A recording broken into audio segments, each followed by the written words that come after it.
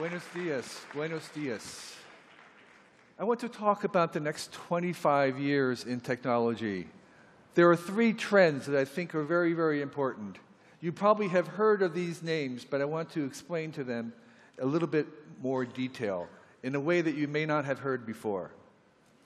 The first one is a term I call cognifying, to make things smarter. We also know it as artificial intelligence. The problem is that we don't know what our own intelligence is. We have a misidea about it. We think of it as a single dimension called IQ, where it, like sound, it gets louder as we go along from the first little bit in a mouse to a little bit more in a chimpanzee to maybe an average person to maybe a genius. This is wrong. This is a wrong idea.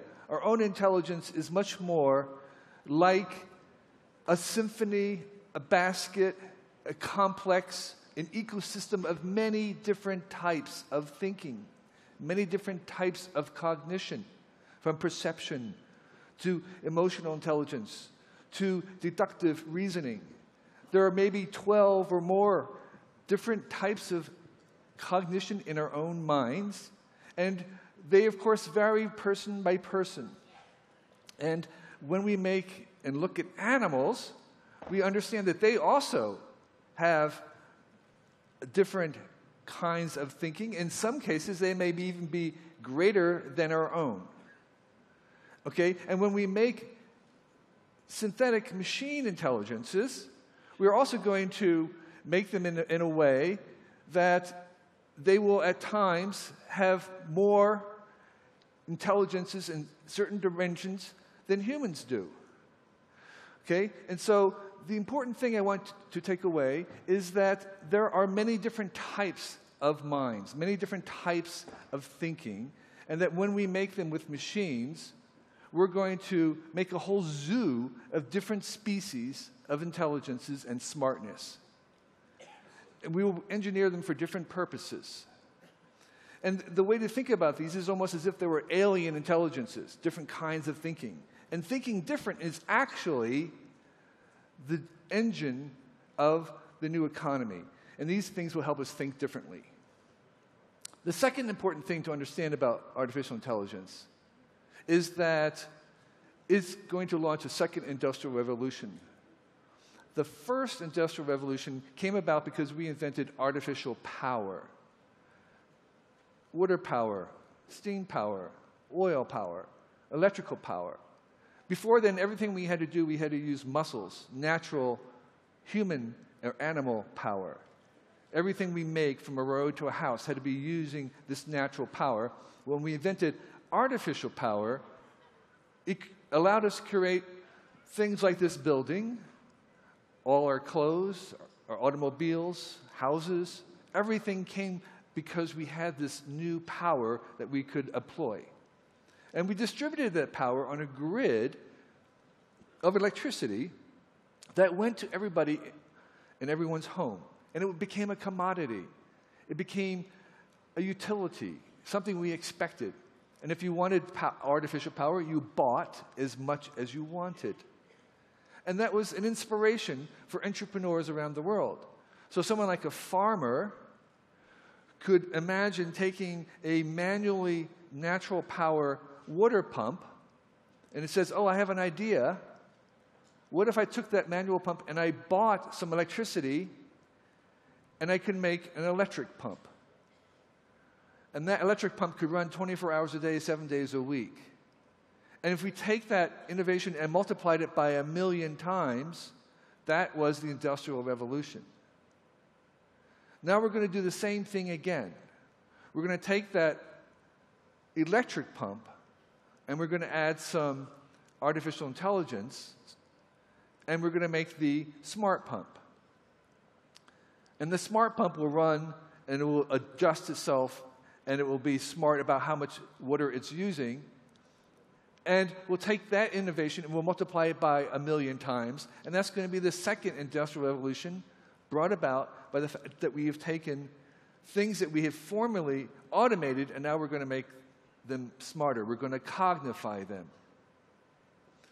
Okay? So when you drive your car down the street, you are harnessing 250 horses, the equivalent of the natural power of 250 horses that are underneath the hood and are driving down the road.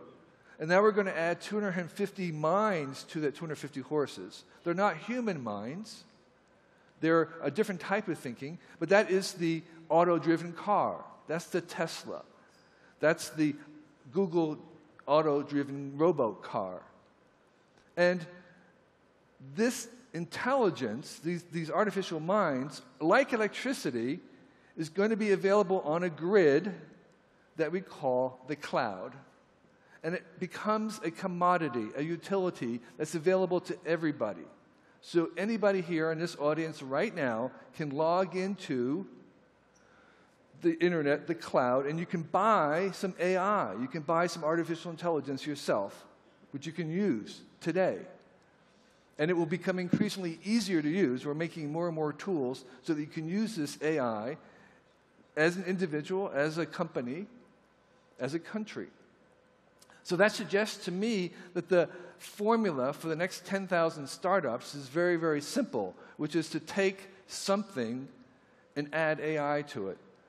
Just as in the past, we took something and we automated it. Now everything that we have automated, we're going to cognify. And this idea is central to some of the biggest companies in the world. A company like Google, which was seeing the phone as its center, is now saying, no, AI is now the center. It's the first thing that we think of. And I want to emphasize that this, like the Industrial Revolution, will touch everything in our lives, including things like agriculture. So AI in agriculture is you have this robot that can go down the field and it can recognize each individual plant one by one and remember what it needs in terms of fertilizer or water. So it has individual customized treatment to each plant in 1 million plants on a field.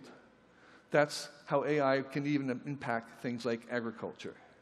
So this AI is going to produce more new things for us to do than it will take tasks away. We're going to work with these machines rather than against them.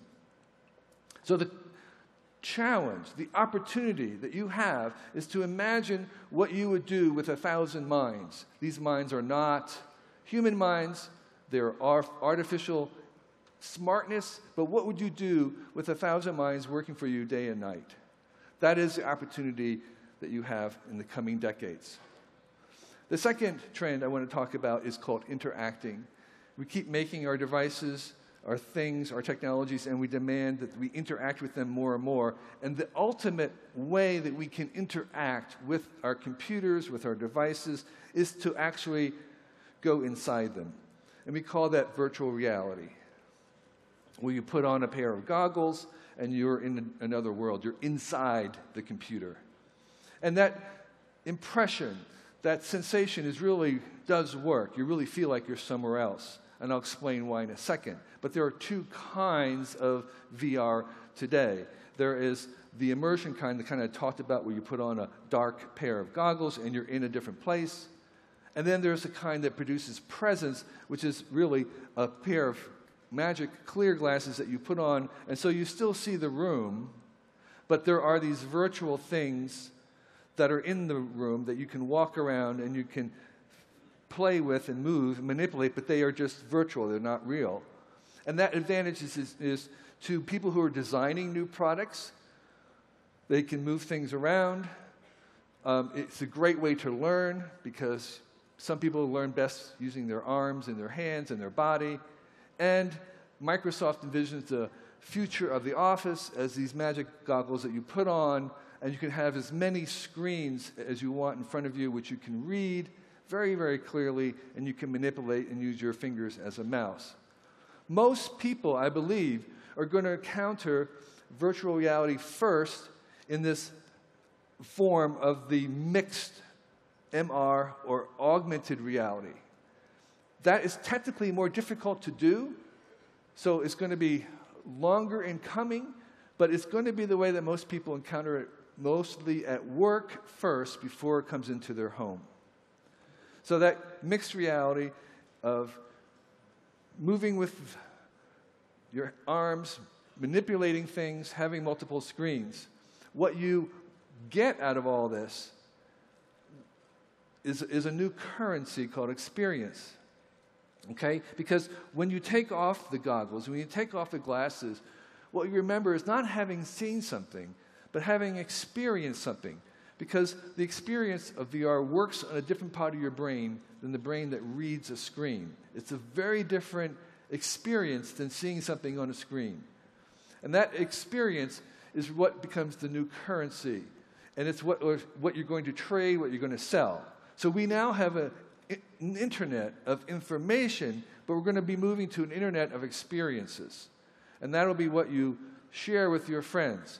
That'll be the thing that you have when you go into an environment that humans can't go to, or it's very expensive to see, or too dangerous. And those experiences are vital because they're part of this new economy based around experiences. For a long time, it's been known that there's a kind of a ladder of value, and that if you start at the bottom, you're just selling a commodity, like, say, an example would be coffee beans. And then if you want to add value, you begin to sell the goods, the processed coffee. And if you want to add even more value, you make it into a service. Instead of selling coffee, you sell the coffee service like a Starbucks. But the ultimate way to add value and to increase your price is to turn it into an experience where you actually have customers go back to the coffee plantation and experience the whole story of coffee. And what's interesting is that overall, for almost 150 years, the real costs of commodities and goods have gone down, down, down, down on average, while the exception has been experiences which have been increasing in price. So they are one of the few things becoming more valuable over time. So the virtual reality world is going to play into this idea where we're creating experiences which are becoming the most valuable thing that we have. And that's why I think we're going to see this become a new platform. And the most important, most interesting experiences we have in virtual reality are not these amazing worlds and not being able to have a virtual object, but encountering other people. And so this is an example of some avatars. They're not even photorealistic, but they capture the body language of that person. They have the voice of that person, and they have eye contact, and that's enough to make you feel as if that person's there. You know they're not there, but you feel as if they are. So that's why I think that virtual realities are going to become the most social of all the social media that we have. And they will become the next platform after the smartphones. The opportunity that we have is in making experiences. And so what kind of experiences can you make? How can you imagine new experiences? And that's what this technology will let us do. The third trend that I want to talk about is sharing. We've heard about a sharing economy, but I want to expand this idea of sharing to incorporate the idea that we're going to collaborate in a new way. I don't care what business you're in, whether it's in retailing, whether it's hoteling, whether it's agriculture, fashion, you're now in the data business. It's all about the flows of data. And data about your customers are actually sometimes more valuable than even your customers themselves. And I'll give you one quick example, which is Ford has manufactured 100 million vehicles in its history. It's worth approximately $440 billion US. Tesla is a very young company, has only made 186,000 vehicles. It's worth more than Ford. Why is that? That is because they have data. Ford has almost no information about how its customers actually drive their cars. They don't even have the names and addresses of a lot of their own customers. But Tesla has all that information and has 1 billion miles of how people actually use and drive their vehicles in great detail. They're basically a data company, and they're being valued because they have that data about their customers. We're just at the beginning of what we're going to do with that kind of information. And my expectation is that we're going to be able to collaborate and cooperate at a scale never seen before on this planet. Facebook itself has 2 billion customers. And imagine what you could do with 2 billion customers who are online together at the same time, other than just sharing gossip. So we have a new machine that we've made at the size of the globe. It's a computer the size of this planet. It has 1 trillion transistors. If you take all the things that are connected, all the phones, all the laptops together, it is a very large machine, and that is the new machine that we're going to be programming. So the question and the opportunity people have is, what could you do with 1 million people cooperating and collaborating together in real time? That is the new opportunity in the next couple decades. I want to just close by talking about the future. Very, very briefly, I really believe that we're at the first day, maybe even the first hour of the first day of what's coming, of all the great stuff that's coming. We're at the beginning. And if we imagine ourselves as looking back from 25 years from now, 2050, looking back now, we would realize that everything started right about now. That all the good stuff, all the biggest changes in our lives in the next 25 years are beginning right now. So that when we look to the past, we would realize that this is actually, we have the best tools now than we've ever had. We have the largest markets than we've ever had. We have the cheapest money to borrow. We have the lowest barriers to entry for doing and making something.